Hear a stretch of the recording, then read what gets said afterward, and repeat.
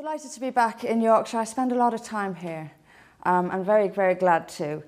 As Mike said, I want to talk a little bit about Brexit specifically this evening. And because I think the next 6 months or so are going to be, as Mike said, historic. We're going into an era now, and I think it starts now, with this new parliament that came back from recess yesterday. I think it starts now. And the next 6 months of parliamentary debate and discussion, I assume, will be dominated by this issue. We are, of course, due to leave in March 2019. I'm not entirely convinced that we will, certainly not in any true respect. We may get something resembling a so-called Brexit, but I doubt very much if by next March what has taken 2 years and gotten really nowhere will all be sorted out by next March. But I'm going to do a series of talks during this month, which we've called Brexit Month. And I'm going to tackle different aspects of this debate. And of course, each one will be recorded and put up on the website, and I'll be asking people to share them. What I want to do really is talk a bit in depth, because I'm critical always of the lack of scope in how we talk about the EU.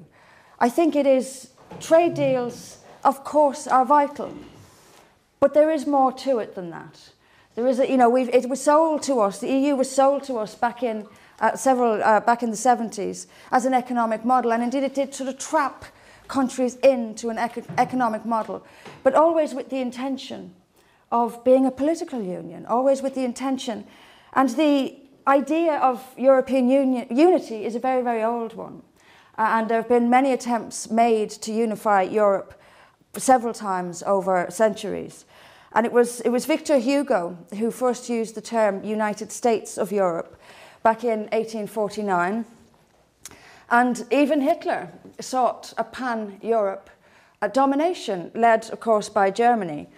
And he lost the war, but I don't necessarily think that his ideas were defeated. Seen as the first step, let's go back a little bit. I want to talk this evening about the EU itself, how it works, and what it actually is, and what it was always intended to be. So going back to the first steps of this attempt to create a United States of Europe was, of course, the European Coal and Steel Community, which was signed with the Treaty of Paris in 1951. And included Belgium, France, which was West Germany at the time, Luxembourg, the Netherlands, and Italy. And the idea floated at that time, of course, was to merge coal and steel, which were seen as vital in the waging of war. And if they could merge the markets on this, no country would be able to secretly build up weapons for war. And this would bring peace. They saw it as the merging of these markets making war immaterially impossible, or materially impossible.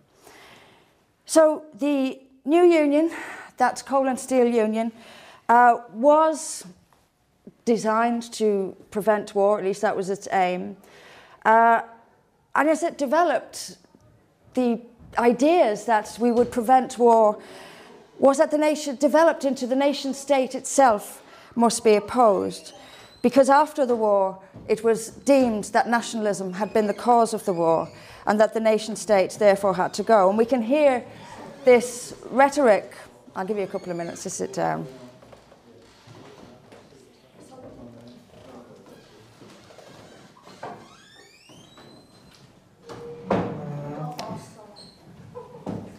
Sorry.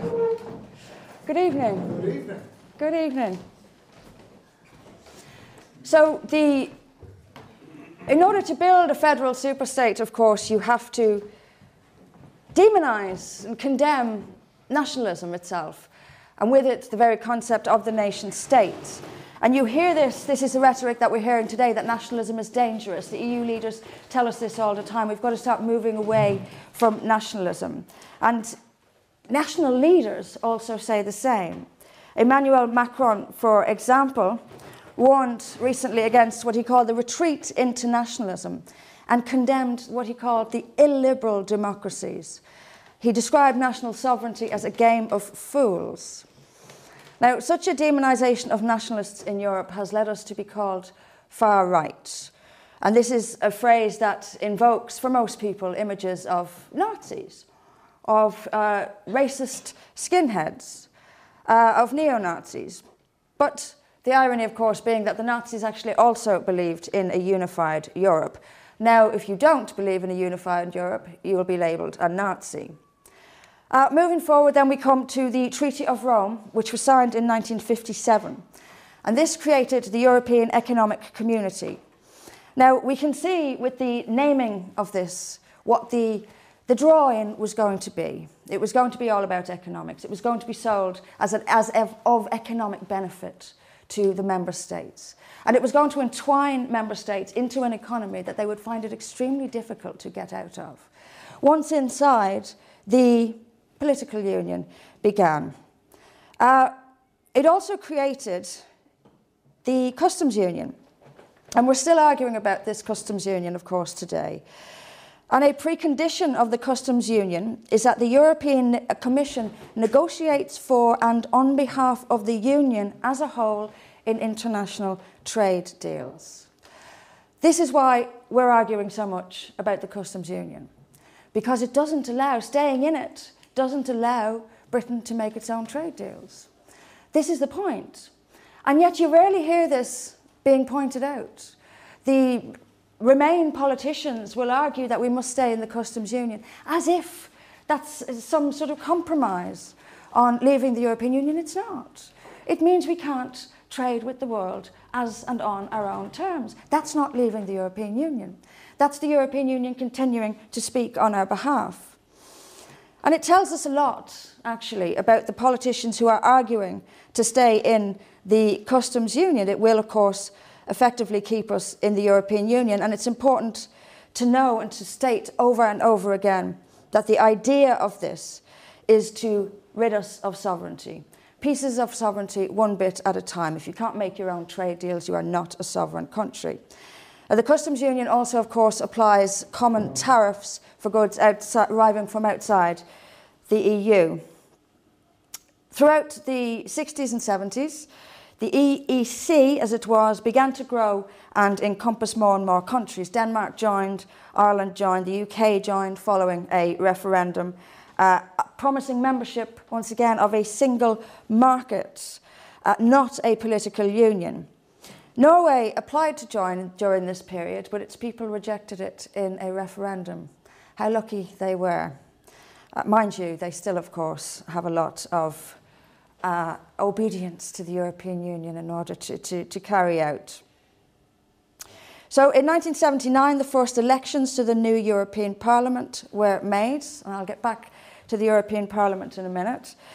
In the 80s, continued to grow and grow and grow. Spain and Portugal joined, and the Schengen Agreement was created, which would do something absolutely vital. And whilst we're not a member, what it would do was create what we today see as one of the EU's red lines, free movement of people. And that remains one of the EU's red lines in their negotiations with us to try and escape this. And it was also in the 1980s that the European flag began to fly, and the Single European Act was signed, creating the single market in Europe. And the single market is, of course, distinct from the customs union in that it introduced free movement of goods, services, capital, and, crucially, people. It also got rid of non-tariff barriers and created uniformity in terms of packaging and safety standards. In the 1990s came the Maastricht Treaty. This changed the European Economic Community into the European Community, dropping the facade that this was anymore going to be about economics. This was now blatantly becoming a United States of Europe. It was blatantly on its way to doing so. At that time, around that time, Austria, Sweden and Finland also joined. In 2002, the juggernaut towards the United States of Europe continued, and the euro became currency in 19 countries across the continent. Trajectory for federal Europe, once again, continuing its path. In 2004, the empire, which is what it is, now included Cyprus, the Czech Republic, Estonia, Hungary, Latvia, Lithuania, Malta, Poland, Slovakia and Slovenia. Next, then, in the long series of treaties, all of them leading towards greater integration, and all of them leading towards a United States of Europe. The Lisbon Treaty, by the way, was voted down by Ireland, who was forced to vote again. And again, we now have a flag. We now have dropping of the economic from the name of the organisation. And with the Lisbon Treaty, we got a president of the European Council, and a person who is not, as should come as no surprise to any of us, elected by the people. So the structure and functioning of the EU, legislation, primarily taking the forms of directives, which are an order to the nation state to legislate internally to put into effect whatever the directive requires. Our regulations, which are set out and immediately become binding across the nation, or across the member states. The bodies that make it up, it's way too boring to go into them in any great detail, but the bodies that make it up, and the main ones, are the European Council, which sets the political direction of the European Union. And we already know what the political direction of the European Union is. The European Commission, now this is the real powerhouse of the European Union. It is known, or calls itself, the guardian of the treaties. And what effectively it is the executive. So it would be the equivalent of the government, whoever occupies Downing Street. You've also, of course, got the Council of the European Union, which is an executive of ministers from across member states. The European Parliament, which is the only directly elected part of the machinery of the European Union, with 751 representatives. Very, very few teeth, though.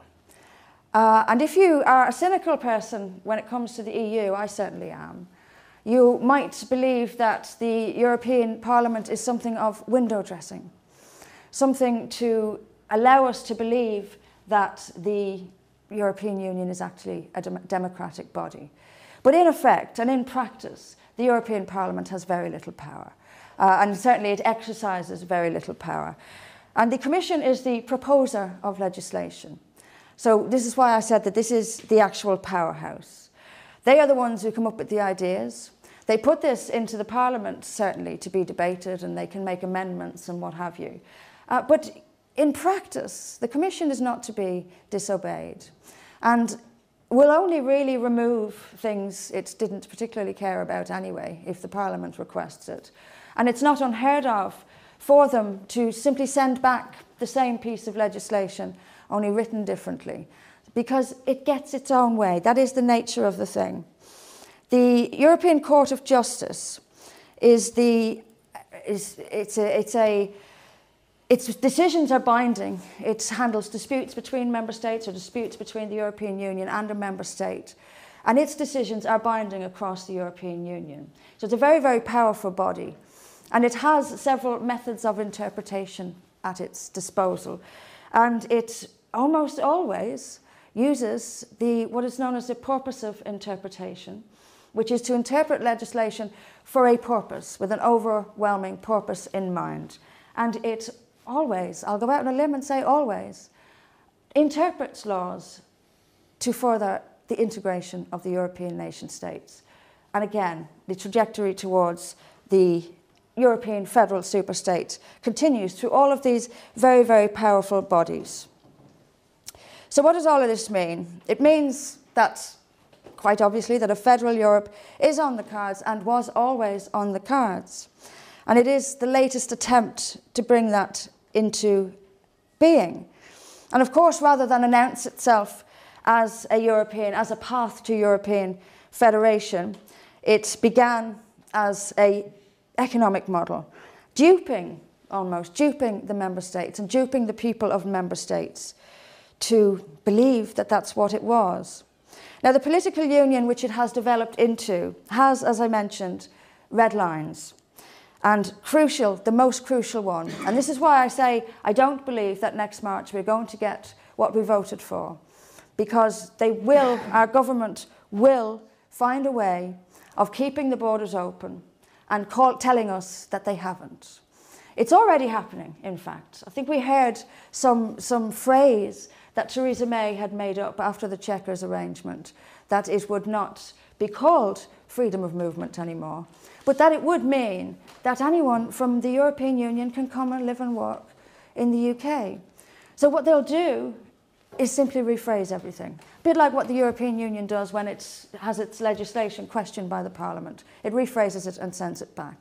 Like it did actually with the referendum on the Lisbon Treaty in Ireland as well. Rephrased it a little bit, of course spent tens of millions of pounds or euros on propaganda, trying to frighten people into voting, and they did, unfortunately, voted the way they were told. So why is open borders so important? Because it dismantles the nation state. It's as simple as that. It is destructive too. This attack on the nation state is not only to dismantle it, it is to dilute, of course, internal cultures through mass immigration. And it's not necessarily the mass immigration inside of Europe that will dilute European culture, although national cultures will take a hitting. It is the immigration from outside that is destabilising the European Union, that is destabilising European countries, that is bringing crime and mayhem to the streets of Europe, and is aimed at undermining. Because whenever there's a problem, you can see this all the time, and whenever there's a problem, if people get killed in the streets, as they have done, because the EU has brought with it, has brought bloodshed and mayhem to the streets of Europe. But even when that happens, the immediate response, both of national governments of member states and of the European Union, is to worry about our opinion on their open borders. The actual murder of people doesn't matter. What they do is go into overdrive to try and control our reaction to it. Once again, you can see this happening in Germany just this weekend. German people in Chemnitz had decided they'd had enough. Tens of thousands of them, if the pictures on the independent media is to be believed, have been marching through the streets in protest at the murder and rape of German people by migrants, holding up, very movingly, holding up pictures of people who have been murdered by migrants. And the mayor of that city, now, only now, has she declared a state of emergency. So we don't get states of emergency when people are being blown up at Christmas markets. And we don't get states of emergency when 2,000 men descend on Cologne Square and assault around 1,000 women, some of whom were gang raped. And of course the media pretended the next day that nothing had happened. Their concern is always our reaction. And they've made it clear, not only with the fact that they always respond in the same way, which is to control our opinion, and to make sure that we're not allowed to express any negative opinions about this, or to make sure we're not allowed to express dissent from the open borders and this madness that they are inflicting on us. That's the priority. They have made it very, very clear that no matter how much murder and mayhem is brought to the streets of Europe, the EU has no intention at all of closing the external border of this continent. None whatsoever. They have told us that that is what they intend to do, is to keep it open, and that it doesn't matter how many people are killed or abused or assaulted in the street. This is what we must tell the British people if we are going to keep public opinion strong and robust against this monster in Brussels. Only public opinion is going to get us out of the European Union. And it's being chipped away at, very deliberately so. You can hear it in the hints that are being dropped. They're dropping hints into public discourse.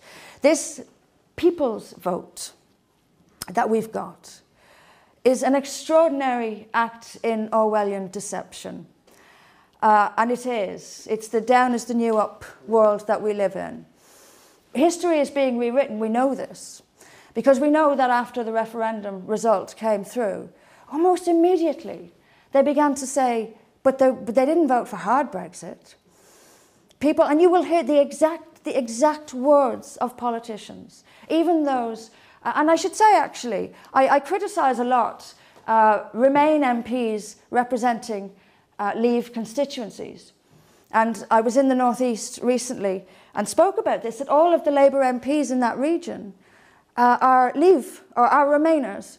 and are leading Leave constituencies. And all of them have made some sort of noise about how the people got it wrong, and the exact words, well, yes, they voted for Brexit, but they didn't vote for this Brexit.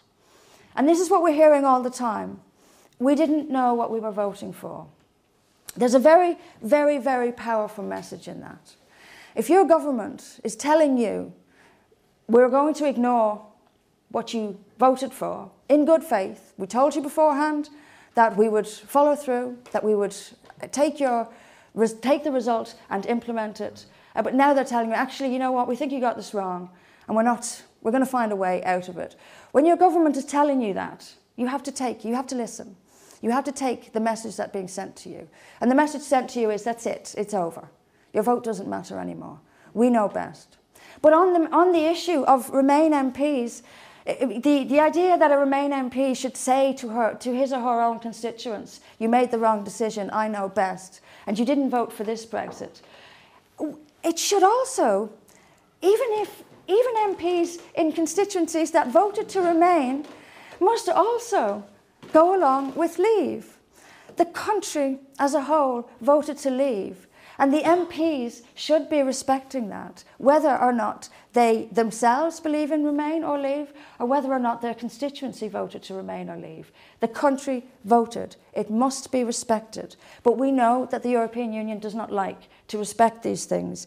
And it would have been far too much, far too blatant, if you like, for them to just ignore Brexit. It was too big. It was the UK voting to leave the EU. It was far too big to ignore in the way that they've ignored referenda on other issues. So instead, we'll drag it out and drag it out and drag it out and make it look extremely difficult, which is bizarre because it isn't difficult at all for the European Union to sign the biggest trade deal in the world, which it signed recently with Japan, and all without demanding open borders from Japan, all without demanding punishment of Japan's working class people, and all without demanding that Japan completely dilute and destroy its culture.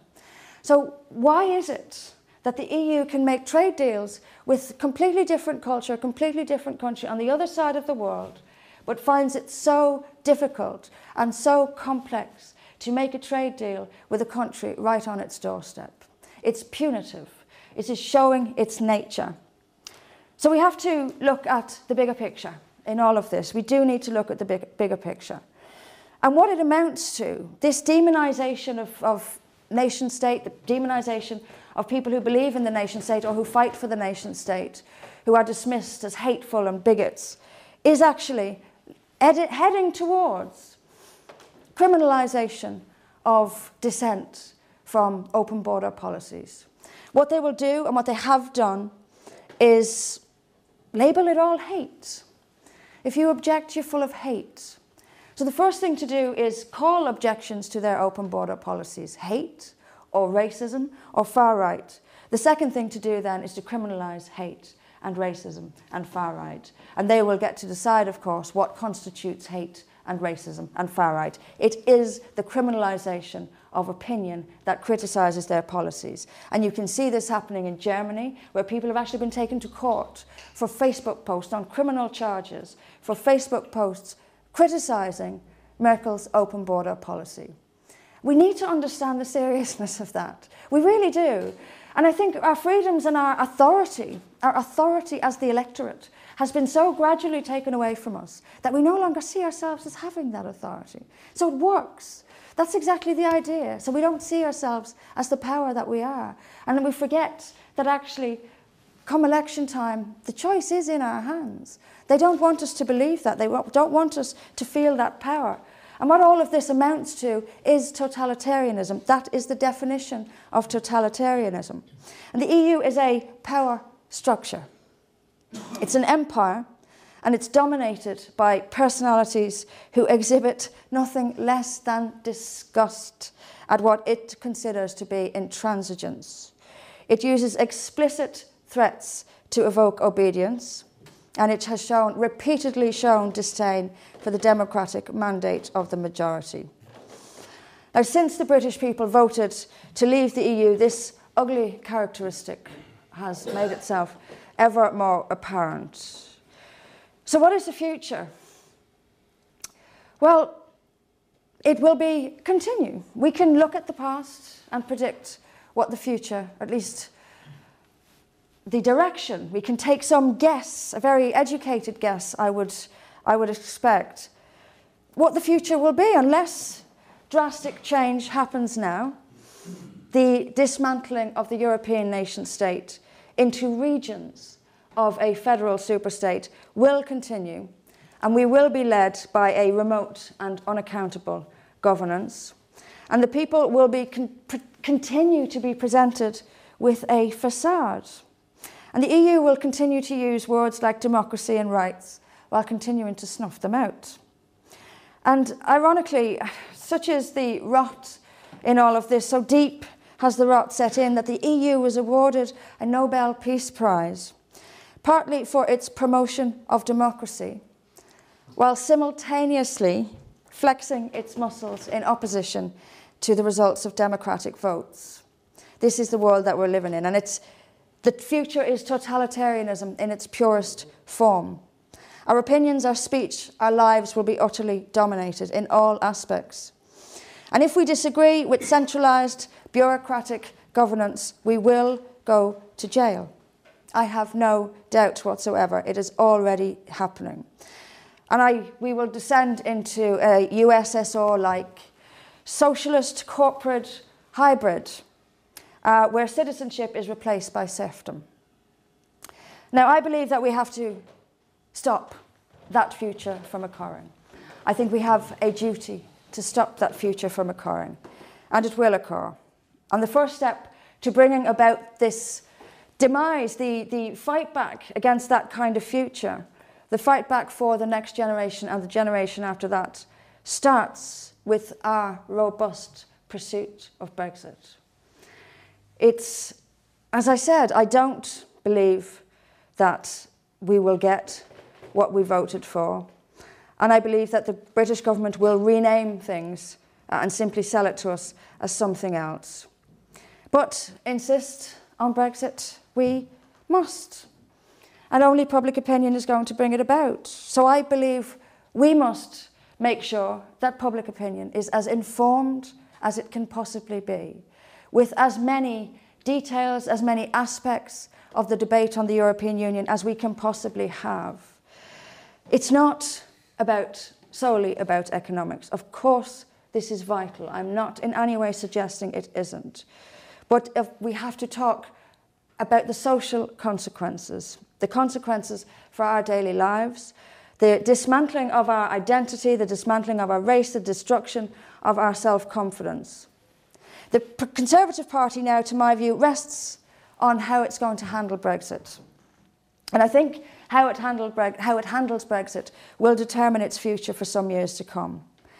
If, as many suspect, including myself, there is a leadership challenge in the Conservative Party, and if a Brexiteer wins that leadership, I think they too will find themselves on the end of the EU's threats. And I'm not sure how they will respond. I'm not entirely convinced that there's anyone on the Conservative front bench at this time who will do what needs to be done. There are some who, of course, I would have more faith in than others, but they will not stop threatening and bullying. And no Prime Minister wants to be the Prime Minister who presides over the loss of potentially tens of thousands of jobs. No Prime Minister wants to be blamed for that. This is very, very difficult. And it's very, very difficult because the EU is punishing us and making it very, very difficult.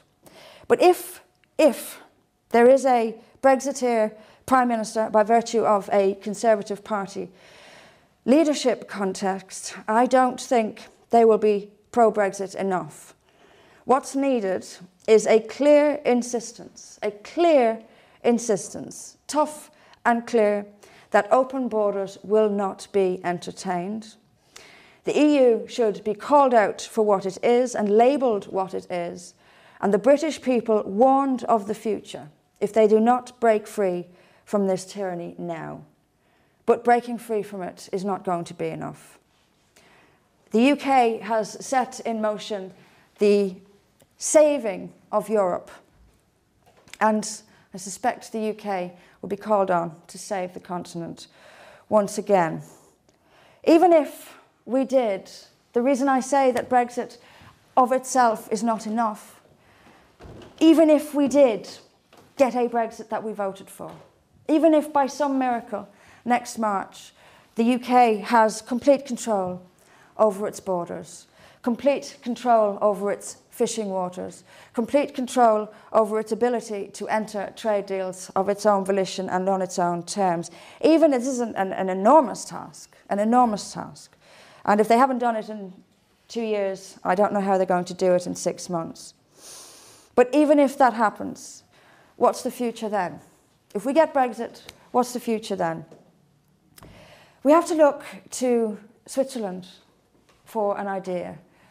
It's the perfect example, and I think we need to raise it over and over again.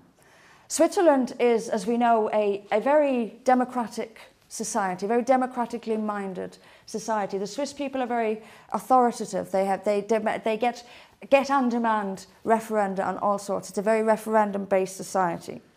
And they did, some years ago, vote in a referendum to reduce immigration into their country. The EU didn't like this. Remember, Switzerland is not a member of the European Union. The EU did not like the Swiss people voting for a limit to the number of people allowed to enter and live in their country, and punished them for it. So it punishes countries even outside of its authority if that country dares to put a spanner in the works of the European federal superstate. Switzerland is allowed to stay outside of the EU, but only upon condition that it obeys anyway. This is obvious. The European Union decided to put sanctions on Switzerland, economic sanctions, trade sanctions, again threatening all tens of thousands of people will be unemployed. You better do what we say. And the Swiss government held out for a couple of years before capitulating. And the referendum that the Swiss people, again in good faith, had voted in, thinking that their voice would be heard, thinking that if we vote, you can imagine the campaigning that went on. There was campaigning that went on both sides. Of course, the people campaigning for the less immigration side were called racists and Nazis and all the rest of it by the European Union. But even outside the EU, if you don't obey, you will be punished. The same will happen if we get even the fullest of full Brexits. The same will happen. They will make it as difficult as possible, and they will continue to punish time after time after time. The Remain MPs here will grab on to every bit of difficulty that the EU throws at us, and will use it as an excuse and a reason to stop this, because it's going to take time. It's going to take time to re-legislate or to get rid of some laws and keep others. The whole thing is going to take time. And within that time, there will be an enormous push to just scrap the whole thing. And that is already being floated. There's a psychological trickery going on here of putting out the idea that we don't actually have to do this. And the European Union is doing that more and more. The UK is welcome to stay in the European Union, is now what's being floated. You can always change your mind. And then, of course, we have this people's vote. The people who are pushing this are extremely devious, extremely, extremely devious. And I don't hear it. I don't hear it. Occasionally, you might get someone interviewed, a commentator, for example, might be on Sky News or as a guest, who might throw out a bit of, who might just stir it up a little bit with pointing out the bullying that's going on. But I don't hear it from politicians. I'm simply not hearing these arguments. I'm not hearing these criticisms. They must be heard. So we must join with others, and there is a growing movement across Europe of Eurosceptic parties. And Eurosceptic is putting it rather mildly, I would say. Parties who can see and can clearly see what the European Union means for democracy and for liberty on this continent, and who have started pointing it out. and they are starting to gain ground. I suspect a large number of them are starting to gain ground because they are also critical of the open borders themselves, and they are also critical of Islam. And this is the case, this is why they are getting this following, because these three issues are of paramount importance across this continent. The European Union first, because the European Union is the one allowing all this immigration, allowing the external border to be porous. And of course, if you've got a porous external border and no internal borders, you have no control whatsoever. Germany can open its border, and it's like Britain has opened its border, because nothing can stop them from coming from Germany. So we have this mass immigration, which is not coming from societies which we can easily get on with and easily integrate with. It is coming from largely Islamic societies. And if one is going to get to the root of why, and is going to be brave enough to talk about that unwritten and unheard of and untold, that one they're all afraid of, as to why this mass immigration is such a big problem, they're going to have to start talking about a certain religion and start talking about what it is bringing to Europe. It's not just the European Union. It's not just the immigration that it creates. It's the type of immigration that is coming. It's because of the European Union, and it is completely destabilizing us today, bringing terror, mayhem and rape to our streets today, causing this massive backlash, and it will get worse. There's a reason they're trying to demonize those who protest, because they know that it's going to come. It's going to get worse and worse, and they want to nip it in the bud immediately by labeling these people, criminalizing these people. I remember after Cologne, there was no police that night, and this is as clear as it gets. There were no police that night to protect the people. But a couple of days later, Pegida marched in protest through Cologne, and the place was swarming with police who used water cannon to wipe them off the streets. It has to stop. The EU will continue to tell us that it's the reason there's no war in Europe. I think it is bringing war to Europe. Oh, yeah. And that needs to be told to people as well. We won't sit around forever and take this. And I don't want this to happen. I don't want vigilantism. I don't want violence in the streets. But if this continues, that is, as night follows day, what's going to happen. And it will be all the EU's fault. It's also a matter of transient policy. Economies rise and fall. That's the nature of it. It twists and it turns. That is the nature of it. We have back and forward on policies like transport and health and education, issues that will always be debated back and forward, and policies will win or lose, and we will have policies implemented. If you don't like them, if they don't work out, we can change it, we can go back, we can vote for someone else, you can vote for someone, if you don't like who you voted in this time, you can vote someone else in next time, you can change the policy, you can change how things work, politics, the nature of democracy, the political debate going back and forward. This is not one of those transient issues. It's not something that twists and turns and goes back and forward, and that we can vote to change again in 5 years' time. This is permanent. It's a civilizational issue, and it will alter and has altered our civilization beyond recognition. And there's no turning back. There's no way we can there's no easy way out of this now. We have a huge, huge, huge problem. And until we address it from every aspect and make sure that people understand that this is for good, this is permanent, we are bringing a society and a culture into Europe that will destroy who we are. It is already destroying our morals, our values. We already have, we don't even know who we are anymore. We're altering values, even our criminal law, to accommodate what the European Union is inflicting upon us. It is destroying the very fabric of our civilization and our society. Now, I want for Britain to be at the very, very heart of this. Because the three issues that I mentioned, they are all connected, they are separate, but they're connected. They are the EU, immigration, and Islam. They are inextricably linked, as I said, and they are the reason, if you look again across Europe, they are the reason. Geert Wilders is the Eurosceptic voice in the Netherlands. He's now the second biggest party in the Netherlands. From nowhere, really, in a decade or so, he's now leader of the second biggest party. He's the Eurosceptic voice in the Dutch Parliament. He's also enormously, I don't know if you've noticed, critical of Islam. If you look at Marine Le Pen, who would have had it, she would have had it if they hadn't tripped her up at the last minute. She is also the voice against the European Union. Even though she's not necessarily against it, she's about as the most Eurosceptic you're going to get in France, in mainstream politics in France. She is also critical of Islam and immigration. It's not a coincidence. If you look at Hungary and Poland, they have no problem whatsoever calling out this cultural incompatibility. This is what's grabbing attention.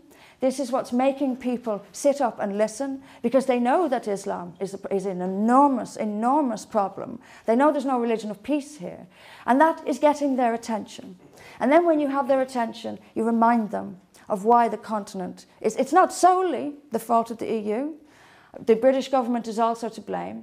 Most immigration into this country, most years, is actually from outside the EU.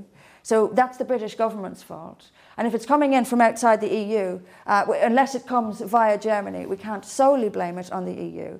But the EU is determined to rid us of any ability to deal with these issues. Not only is it determined to give us perhaps hundreds of thousands, if not millions more. You can hear the number, the figure, millions, being floated around. We have a 30-odd% unemployment rate in Spain among young people. And yet Spain was told that it needed millions of migrants to make up its workforce. How can this be? These are lies that are beyond any, you wonder, am I hearing this? Who's crazy here, me or them? The lies are so big and so obvious that you can't quite believe what you're hearing. You do not have a labour shortage, such that you need millions of people. Millions of people, by the way, from societies which have a completely different educational standard from Spain, has a completely different economic machinery from Spain. And you know from experience, we know from experience, that all of those people who came to Germany, 1 million or more, in 2015, the vast, vast majority of them are not working. The vast majority of them are not going to be working. We also know that in Sweden, the age of retirement is going to go up. Or at least it's floated. The age of retirement was going to go up because they needed the tax to pay for the migrants. This while telling us that we need the migrants to pay for elderly people's pensions. We are being told the most extraordinary lies. And when someone is telling you those extraordinary lies, it's time to pick up your ears, sit up straight, understand what's happening, understand that there's a power grab going on, a power grab from an unaccountable, unelected elite, and the power grab is against you. It's your power they're taking away. It's our power they're taking away. They genuinely, genuinely do believe that they know best. And you can see that contempt for the electorate over and over again. It's becoming the norm. It's becoming mainstream. And these extraordinary lies and this misuse of language, like the People's Vote, there's no better example, or a Nobel Peace Prize for democracy for a body which continually and consistently ignores democratic vote. It's really quite obscene. But we are going to be at the heart of this. And the reason we're going to be at the heart of it is A, because we have different things to say. I want us to approach the European Union from a completely different point of view. I also want us to have a bigger vision for the future. What is our vision for the future? Do we get Brexit next March and then that's that? What's going to happen? What are we going to build now for the next generation and the generation after that? Because the society they live in will be determined by us now. And they either live in a totalitarianism, whether or not Brexit happens, or we get rid of it altogether, and it can be done. We want, first of all, to make people think about the EU differently and in the terms that I've just described. It's destroying us irreparably. But I also want us to think of a post-Europe, a post-EU Europe. If you're not aiming for something big, then you really, the drive disappears. There has to be a real vision at the end of this. What are we looking for? We are looking for the return of the European nation state. We are looking for a cooperation between European nation states where we will trade together, we will be friends and neighbours, we will cooperate on issues that are of common concern to Europe, but we will be a group of sovereign nation states working together for the betterment of the continent. But primarily, within those nation states, we will work in the best interests of our own people first. And we expect, of course we expect, every other country to do the same thing. That's what they should do. That's their job. And we will understand and respect that, and we will compromise and we will work cooperatively in the best interests of our respective peoples. This is what we want. I also want to see some respect for European cultures. European cultures are old. They have shaped the world. We have given Europe as a continent, and this country in particular, has given the world immeasurable good. We have given the world ideas and concepts that perhaps otherwise would not have been introduced to the world. Real liberties, real freedoms, such as things that have come out of Britain, like a trial by jury, for example. The habeas corpus, the Magna Carta which went on to form the basis or the model for the US Constitution. To me, today, the most important document in the Western world, and something that is keeping a light on in the Western world for liberty. Also, of course, why it's being chipped away at by the left in the United States, who have already started, as I said, they drip these ideas into society, they drip them into political discourse, and the idea is being dripped into political discourse that the US Constitution is a white man's charter. And we all know what a white man's charter is, and that it must be gotten rid of, because anything done by the white man we know is unacceptable. And you can see it having this impact in the United States as well. A church I read about, this one stunned me. A church I read about in a southern state, I believe, which made it even more shocking, took down a bust of George Washington because it didn't want to cause offence. Now, when anyone, it may happen only once or twice so far, but you can see the trajectory. You can see the way this is going. If an American Christian church is afraid to show a bust of George Washington in case it offends, you know that the America we know, the America we knew, is dismantling, and it's going to disappear. With it, our freedom. The Americans have a brief respite in the shape of Donald Trump. He will, no matter what one thinks about him, I quite like him, he will protect the Constitution for as long as he's in office, I believe. And he will take the time, and I do think a second term is coming for him. I certainly hope a second term is coming, but I do think a second term is coming. And the good he can do in that time, by calling out the press, for example, is wonderful. But Europe doesn't have a Donald Trump. Europe has a group of countries in which people are attempting, trying their best to fight back, and increasingly seeing this totalitarianism for what it is. Here in Britain, we have a very unique role in all of this. We have a unique role because it's Britain. And Britain has always been tougher and more resolute, and the sort of, the Euroscepticism has always been so much higher here than across many European countries. And that's a very British thing. And it's that spirit that will take the whole thing down. I really do believe the spirit will take the whole thing down. We need a party in the UK that is at the heart of the three major issues that I mentioned. And it won't be enough simply to talk about Brexit. It won't be enough simply to talk about immigration. You've got to add the other one to get the people's attention and to get people to trust you. If you refuse to talk in absolute, straight down the line, straightforward terms about Islam, why should they trust you on anything else? If you are going to be politically correct about Islam, why should I trust you to tell the truth or to be robust or to be tough about anything else? The real one, the test of strength, the test of your guts. How gutsy are you? How determined really are you? Are you really going to take on the bullies of the European Union? Well, if I can stand and call Islam what it is, which is a violent religion of conquering, a conquering religion of totalitarianism and fear, and that is what it is. If I will stand and repeatedly say that and never, ever back down, no matter how many threats, no matter how much money, no matter, I will never, ever back down on this issue. What that will tell the public is that this party can be trusted to go to the very, very edge of the line. There is nothing we won't take on. There is nothing that is true that we won't say. And there is no battle that we won't fight. I believe that this is the key to the door to get people moving, to mobilise people, to motivate people, to incentivise people against the European Union, is to tell them that they're destroying us, hugely by mass immigration from a culture that despises us and will dismantle us and will destroy us and is already raping and killing us in the streets.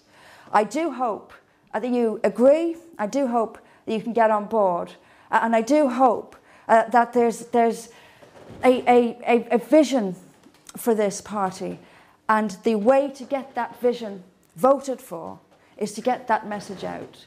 We have real difficulties, of course, because the media loathes us, but that's not a bad thing, because here's another one that's missing from political parties in this country.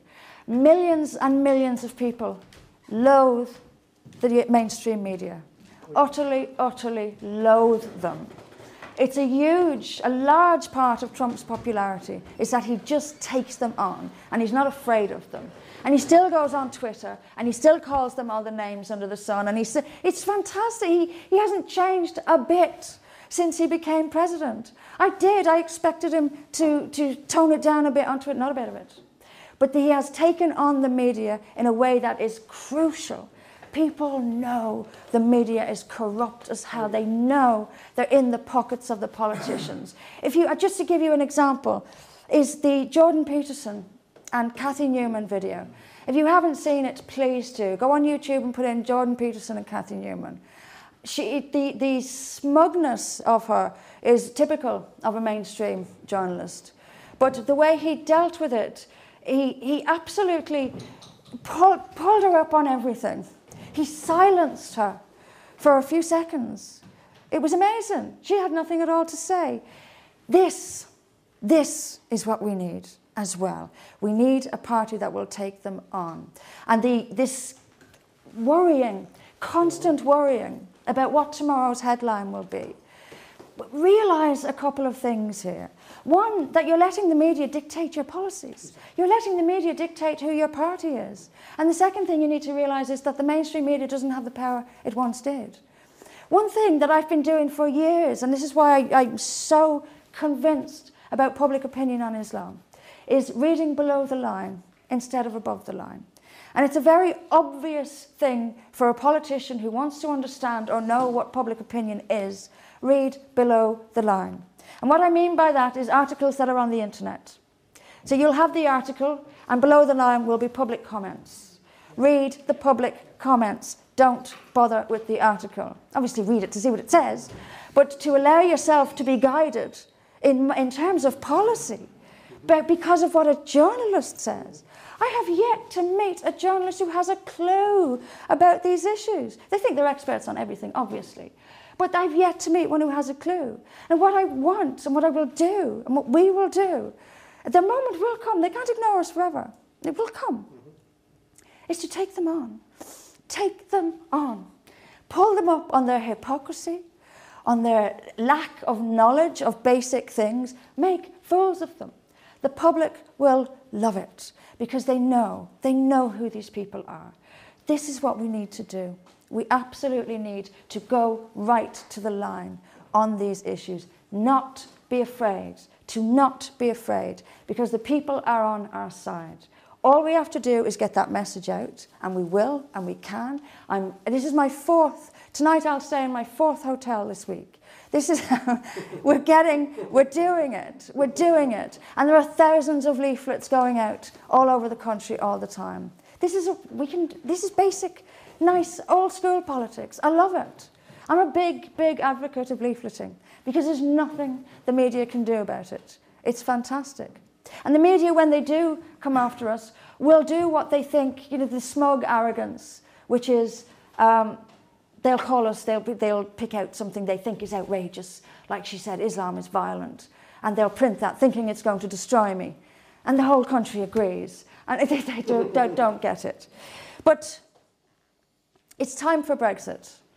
It's time for us to shout from the rooftops what the EU is and what it's doing to us. Brexit must be the domino, the first domino, and then the rest will and must fall. Because we will only restore freedom in Europe. We will only restore the European nation state and the European cultures which deserve respect, the ancient European cultures which deserve respect. We will only preserve them. We will only preserve our way of life. We will only preserve our ability to have freedom in our faith, in our philosophies, in our belief, if the European Union goes altogether. That has to be what we are, the vision that we are talking about. There has to be concern and consideration for the generation and the next generation and the generation after that. There must be a real fight back, but there must also be courage and belief. These are not buzzwords, they're the actual key. They're the key to all of this. You have to have the courage to go to the line, to say the unsayable, to stand your ground when they attack you. And you must also have the belief that we can emerge in a couple of decades' time, if not even sooner, because things are really, really speeding up now. If not even sooner, this creaking monstrosity in Brussels, which is swaying and creaking, we can push it over with public opinion all over Europe. And when Europeans truly understand, when the scales fall from their eyes and they truly understand what this thing is, they will move towards bringing it down. I want us to be at the forefront of that. I think we can be, and I think we will be. I've been talking for an hour, so I'm going to stop.